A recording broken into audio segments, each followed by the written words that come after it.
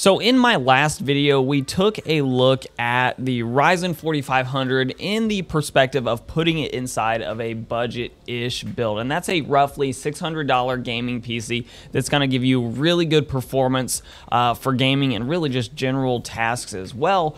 But one of the big complaints for that video, and probably rightfully so, is, hey, where's the benchmarks? Now, Gamers Nexus did do a fantastic job benchmarking the Ryzen 4500, but I also wanted to put it through some of my own tests, basically just to see for myself whether or not this gave a good gaming experience. Now, this is not compared to other CPUs, and primarily because I'm really not concerned with comparing the Ryzen 4500 to what other Ryzen CPUs can do, especially the 5000 series. What I am concerned about in this video is figuring out whether or not you can get a good gaming performance from this CPU here in late 2022. So with that framing in mind, let's head off and check out some of those benchmarks to see just how well the 4500 can game in 2022. So to get us started, we are going to get going with CSGO. Now, a couple of things to point out as I sort of walk you through these. First off, down in the bottom left, you see the record info,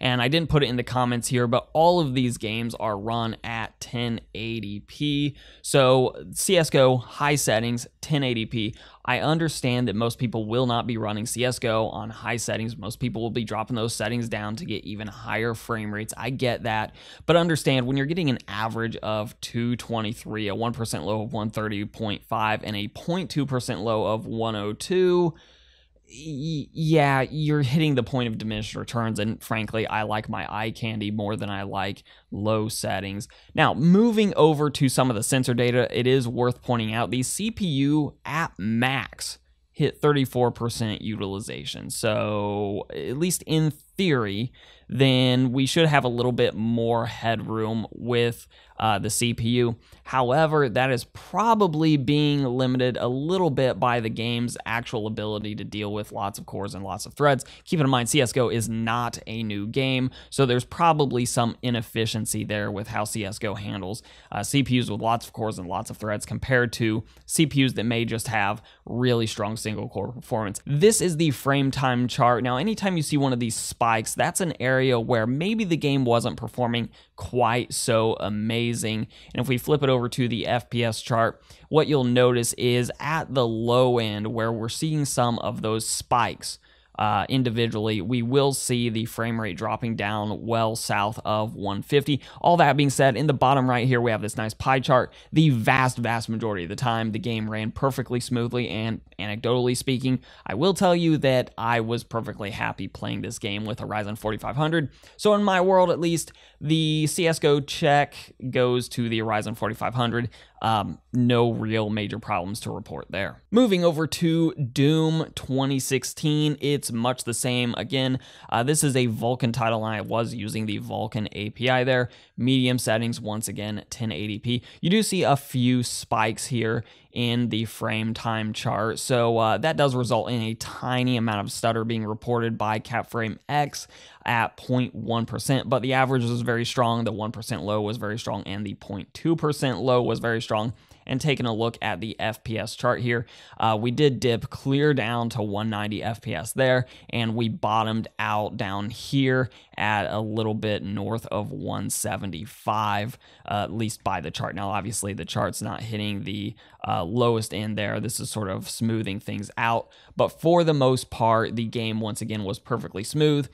I'm not gonna sort of discount one small stutter there, but keep in mind, if something's going on in the background of a PC when it's running a game, that could cause a small hitch in the frame rate. So for the most part, I would say, once again, the Ryzen 4500, perfectly fine. I wouldn't have known I'm running an $80 CPU based on playing Doom 2016 with this particular configuration. So once again, the Ryzen 4500 is perfectly fine for this particular type of title. And then finally, moving on to Cyberpunk 2077. This is moving towards a GPU intensive title, AAA title that's going to really push a GPU. The Ryzen 4500 was perfectly fine for this title as well. You see an average frame rate there of 98, a 1% low of 72.7, and a 0.2% low of 60.5. Over here on the bottom right, the stuttering chart, virtually no stutter. And obviously, when you're just glancing at the frame times chart, you do see one spot where the frame rate apparently did drop there, but otherwise this was once again a perfectly acceptable experience, especially if you're trying to put together a PC that is fairly affordable, if you're trying to keep the cost down. An $80 CPU giving this type of performance is gonna keep most people perfectly happy. And keep in mind, with the 4500, you have a fantastic upgrade path as well. This is not necessarily a completely dead end decision. If you go with a 4500, you have a significant upgrade path, even though the AM4 platform as a whole is now at an end. Yeah, you still have a lot of options if you decide to upgrade down the road. So all things considered, the Ryzen 4500 gets a check mark on all three of these titles, two of which were obviously more fast-paced titles. One of them was a AAA single-player title, and I had no issues really to report with any of the three. So if I was pairing a Ryzen 4500 with an RX 6600, I would be pretty happy with that combination. So at the end of the day, yes, the Ryzen 4500 is a solid gaming chip, especially considering the price tag of roughly $80. If you can get it for that $80 price point, then you've done very well on the CPU front, at least from a value perspective, in helping put together a low-cost PC that's going to give you a really good, solid gaming performance with an excellent upgrade path. So with that in our rearview mirror, if you do like this video, give it a like, share, subscribe, comment. All those things are very helpful for the channel. You can follow me both on Instagram and on Twitter at Hoosier Hardware. And as always, I'll let YouTube queue up a couple more videos from my channel for you to watch. I'm Shane with Hoosier Hardware, and I'll see you guys in the next video.